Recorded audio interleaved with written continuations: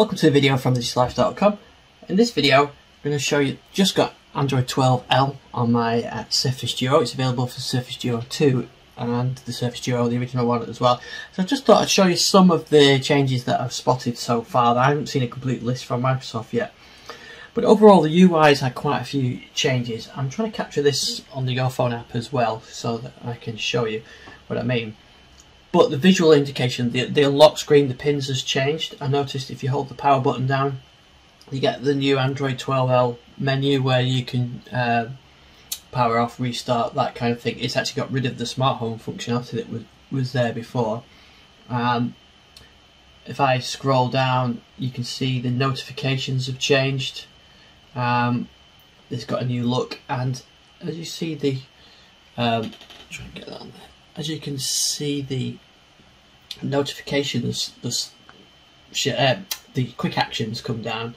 You see they've got nice animation on there, and they may look familiar to you because they look very much like Windows 11. So I think Microsoft's done a quite good job working with the changes on Android 12L to improve those notifications and those shortcut buttons. So they look like, I said, like Action Center. And I've got some new one there like Wallet. I'm not sure that was there before. That's the ability to turn on and off Google Wallet, and it even shows a little thumbnail of your card as well. So that looks different now.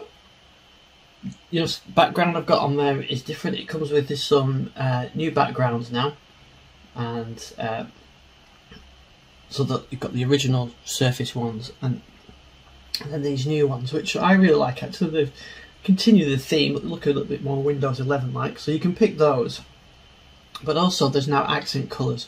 So you can choose the accent colours. See, I changed that theme. It's picked up on those accent colours. Even I think the Spotify background changes. Or you can choose a different set of accent colours based on that wallpaper theme. So you can pick those from there. So I quite like that. I think that's a nice, gives it a nice refreshed look as well.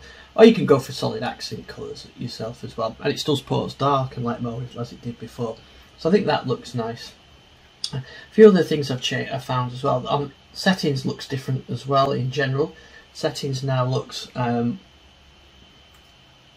little bit more Windows 11 like, I say, but they've got the icons there. It's everything's there in one place, and the actual settings itself, I've noticed there's things like on body detection now shows up on there.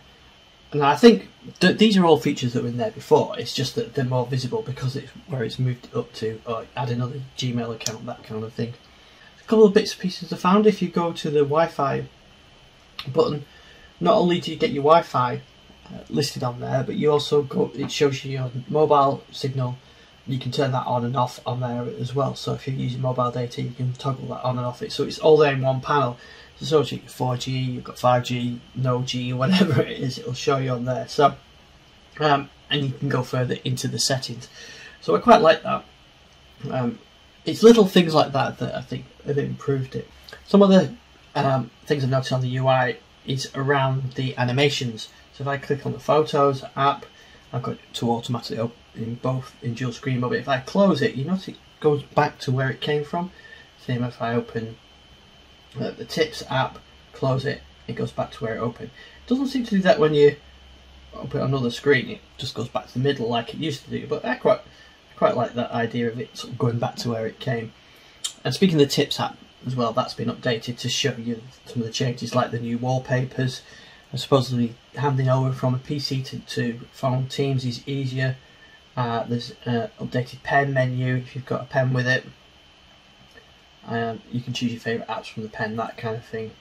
So the notification shade as well, so that looks better now. It's clearer, I think, than and it almost looks more Windows-like now, so I like that as well. Supposedly the Chrome app allows you to run side-by-side windows, which you couldn't do before. So I can now have two independent Chrome apps, Chrome windows on there, which I think was harder to do in the old version. I'm not sure because I don't use Chrome, which I much prefer Edge, and yeah, I like using Edge. It's much better for me. Another thing that's changed, I can't really show you because we've got decent lighting here, but the camera now it has automatic night mode, so that when you're in low light it automatically switches it into night mode as well, which is good. In terms of responsiveness, it feels better because I think the animations are better. I've noticed as well there's animations on the app startup, so you don't always see it because some apps are quick to start up, but you do get some animations as those open up as well. Launcher and